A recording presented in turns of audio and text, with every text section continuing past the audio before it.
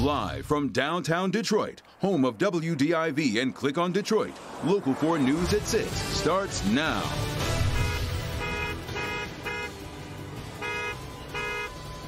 The sound of honking horns signaling frustration with Michigan's stay-at-home order. And we're getting new perspective on the risk healthcare workers face every day treating people with COVID-19. Thanks for being with us for the news at 6. State and local leaders say there are positive signs amid the coronavirus crisis. But Michigan's numbers continue to add up to so much tragedy. Another 153 people confirmed dead from COVID-19 in the last 24 hours. We've now lost 1,921 Michiganders. The case total of 28,059 includes more than 1,000 new positive tests. A new drive-through testing site will open tomorrow in the parking lot of the Sam's Club on North Line Road in Southgate. And a new executive order says nursing homes and other long-term care facilities must inform employees and residents whenever a resident tests positive for COVID-19. Separate units for coronavirus patients will also be required.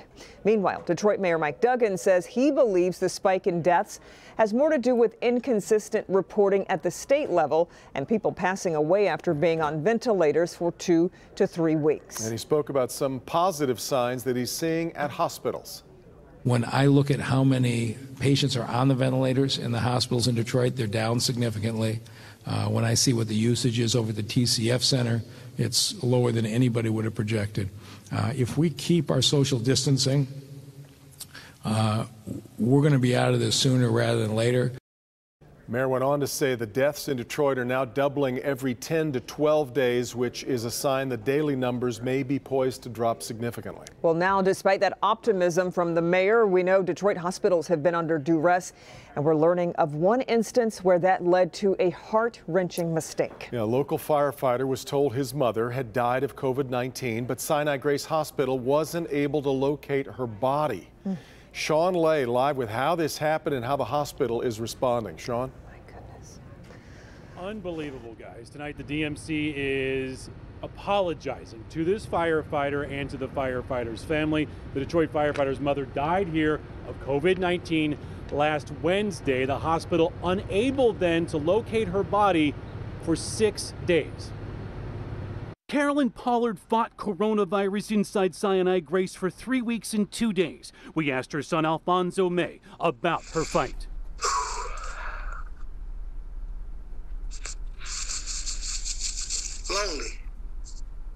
Lonely. The 68-year-old known as Bonnie lost her fight exactly a week ago, April 8th. May is a Detroit firefighter. Not only is he devastated over losing his mother, he says Sinai Grace lost her remains. He says the hospital told Wilson Aikens Funeral Home that Pollard's remains were ready to be picked up last Friday. Pollard's body could not be found. The funeral home went back Sunday. They went back 3 times on Monday. May says Sinai Grace could not find his mother's body. There's no other way to put it but to say that they lost my mom's remains. Last night, nearly a week later, the remains were found. May says hospital security says they were found among other bodies piled up in vacant rooms at Sinai Grace. May says he was praying his mom was not one of those bodies.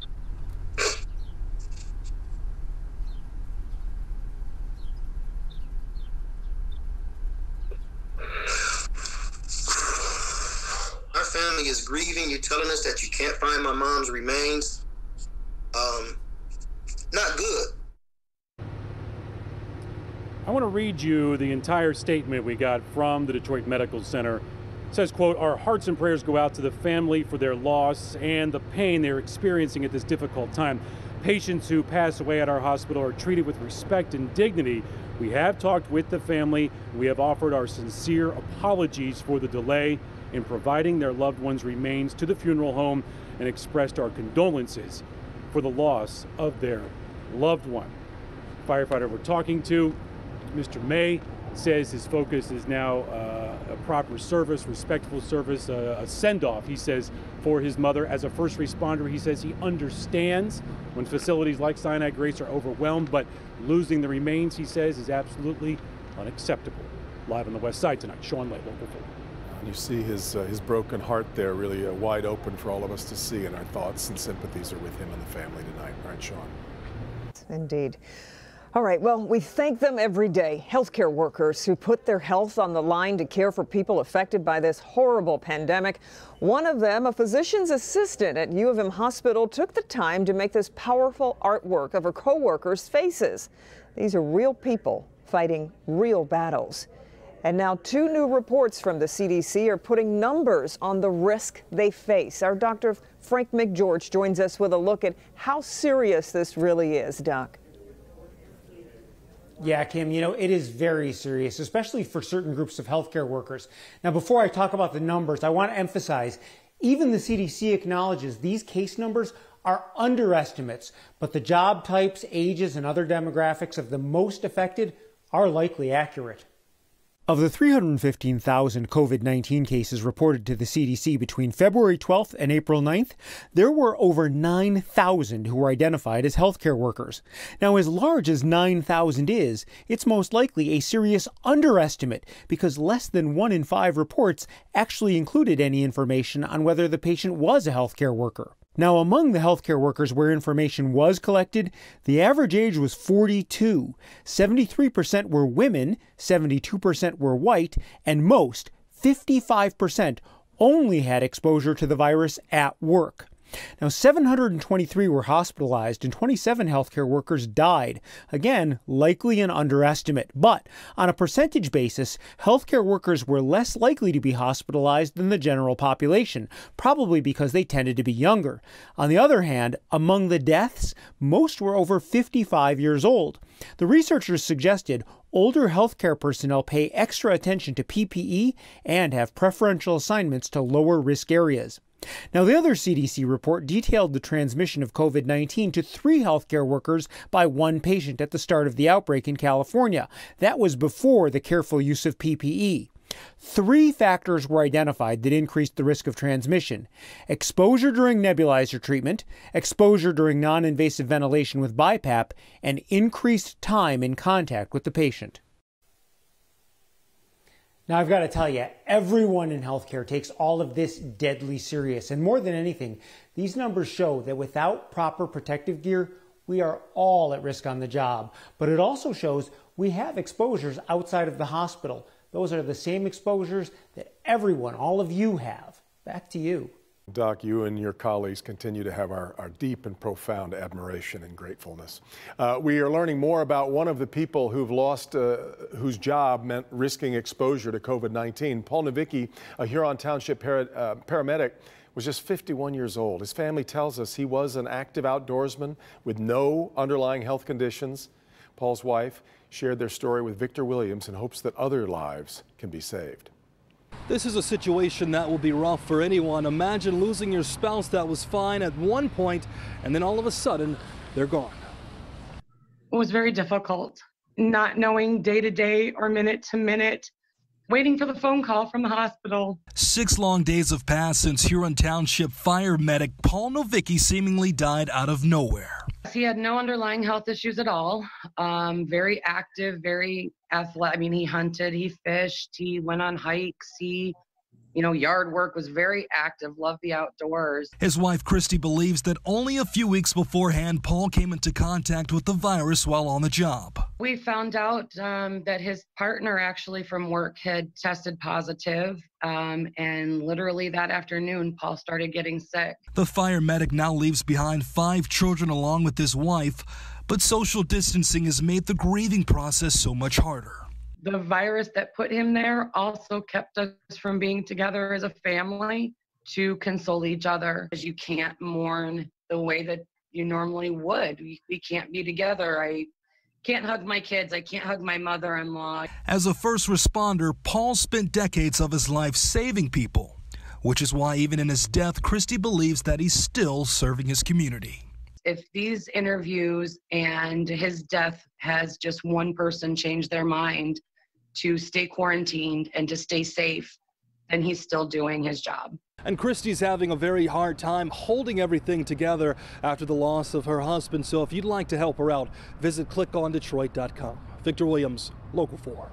Okay, Victor. Well, in Lansing, they held what they called Operation Gridlock, and it certainly lived up to its name. The rally made national headlines after the governor went on national television to talk about the COVID situation here. With a closer look, we turn to Local 4 business editor Rod Maloney live in Lansing tonight with more on a rowdy afternoon there, Rod. Devin, I've been doing this 25 years here at Channel 4, covered a lot of rallies here. I've seen rallies maybe as big as this one, but I'll tell you what, the traffic was lined up all the way to the highway, which is over a mile from the Capitol itself, and they started honking horns at 10 a.m., and they just stopped 15 minutes ago. Apparently on the short list for the Democratic vice presidential nomination, Governor Gretchen Whitmer appeared on the third hour of the Today Show, saying, Michigan has the third most COVID-19 cases in the nation right now, and we are not the third largest state in the nation. That tells you we've got a unique crisis on our hands and that it demands a unique solution. That unique solution fell flat with thousands who attended the Operation Gridlock rally today, among them Conservative Coalition spokesperson Michonne Maddock, a Milford business owner. And it feels like Gretchen Whitmer is doing this more, it's almost like a publicity stunt. That's really what it feels like. And it also feels like she's mocking Michiganders. Maddock also mentioned the governor's Comedy Central appearance right after implementing her executive order a couple of weeks ago. She found that disconcerting.